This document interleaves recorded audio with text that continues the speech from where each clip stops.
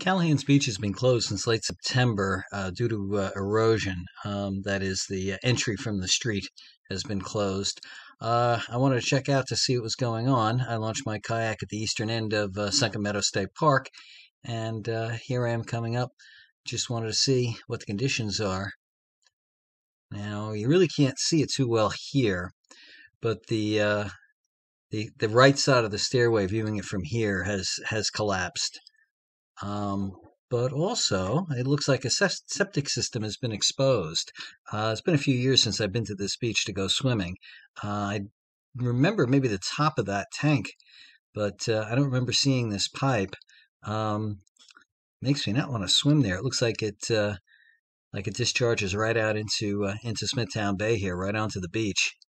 And I don't think that was exposed before, from my recollection.